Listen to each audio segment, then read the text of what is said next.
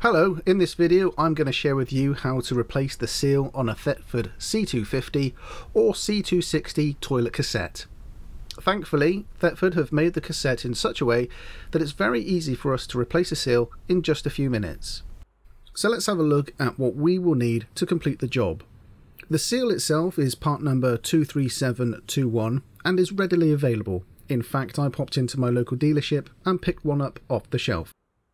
You will also need a cross-headed screwdriver, some seal lubricant, and if you can't get of any seal lubricant, olive oil is a great substitute. And finally, because we're dealing with a toilet cassette, a pair of rubber gloves would be a great idea. Okay, so let's open the cassette and get access to the seal. You'll see that the cassette has a few markings on the lid. We have an arrow, a circle, and a disc. The circle shows us that the cassette is open, the disc indicates that the cassette is closed, and the arrow is just a marker to show the current position. To open the cassette, we will use the sliding cover as a handle. Simply remove the cover and reinsert back into the grooves, but from the other side, as you can see here. Only insert it about halfway, and this gives us a lever to unlock the tank mechanism. I find it's better to push the sliding cover away from me and push it in an anti-clockwise direction. We will want to push the tank mechanism until the arrow points to the circle or the unlocked symbol. Now it's unlocked, we can remove the mechanism and put the cassette to one side. With the tank mechanism face down, we can see that we need to remove a couple of components to get full access to the seal. We'll do this in two parts. Firstly, we will remove the screw that holds the blade in place.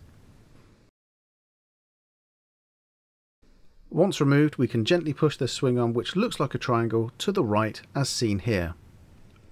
Once moved over, we can gently lift the corner of the plastic half moon and pull the swing arm out of the way. This will allow us to remove the blade completely. It's a good idea to clean the blade up, as we want this to fit snugly against the new seal. The second task, once the blade is removed, is to gently rotate the swing arm all the way around so we finally have access to the seal retaining cover. With access to the seal cover, we can now remove the 6 screws which hold it in place.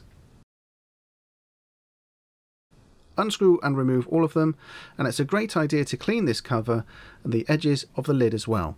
This will ensure that the seal fits nice and flush against the plastic parts when refitted.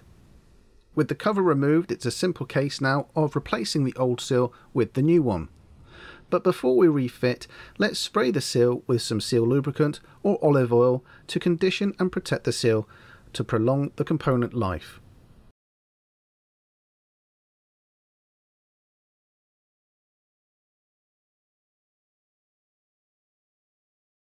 Refitting is easy. Place the seal with the beveled edge face down and replace the cover back onto the seal. The cover will only fit one way as there is a locating pin on one side. Screw the cover from one corner to another. This will ensure that the seal cover goes back on flat. Also, don't over tighten the screws. You will risk damaging the cassette lid, so just make sure they're finger tight. Now place the blade back into place and pull the swing arm back over in an anti-clockwise direction. Now lift the swing arm slightly at one edge and relocate the blade back underneath the swing arm. When situated back in place, add the final screw to the blade.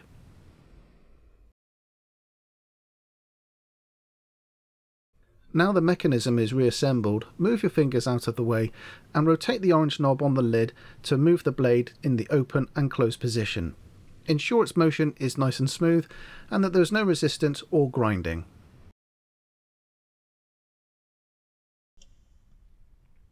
All that is left to do now is refit the lid back onto the cassette. So place the mechanism back on the lid with a small arrow pointing to the circle marker or the unlocked symbol. Ensure the lid is flush to the cassette and again using the sliding cover refit and pull in an anti-clockwise direction until the mechanism is in the locked position.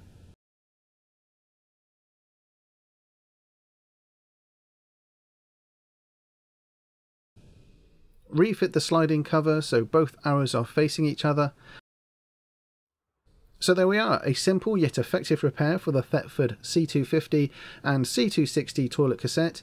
Older cassettes use this exact same part, and instructions for the various cassettes are included in the packet. So thank you very much for watching today. Take care, bye for now.